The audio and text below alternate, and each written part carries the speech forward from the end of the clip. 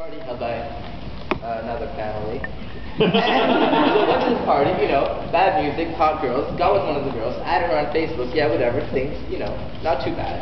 And so we got married the next day. Yeah, and then we were walking home, you know, me, Benvolio, Mercutio, just having a good time, the three musketeers, and Tybalt out of nowhere comes and he's like, I hate you guys, and Mercutio's like, oh yeah, well I hate you. Tybalt stabs him, and I'm like, no way, you didn't just stab my best friend. Tybalt stabs him. I stabbed Tybalt, I mean. Dead on the ground.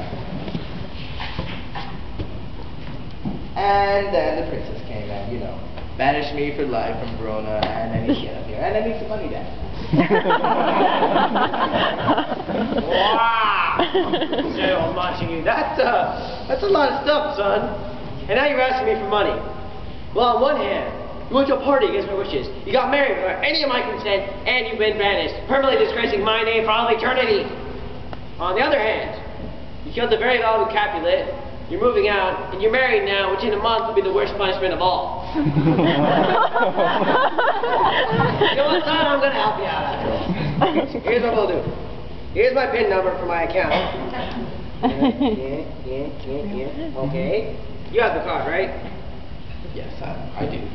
Good, good. Took it from your wallet this morning, said Romeo. Why am I not surprised? So much. Anyways, yeah, so you take this money, you go somewhere away, far away, just not too expensive, and then after a week or so, you send your wife a message on MySpace or Facebook or whatever it is, and then she comes over to you, you live happily ever after, far, far away from me. And let me reiterate this.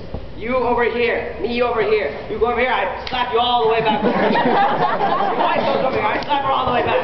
Your kids come, I slap them all the way back. Understand? Thanks, Dad. You're the greatest. I know I am. See you, Dad. Now Monty pondered and said, hey son, where are you going? Portugal, said Romeo. What? Said old Monty, I can't afford that. God, what have I done to you to deserve this? Is it because I missed church a few weeks ago?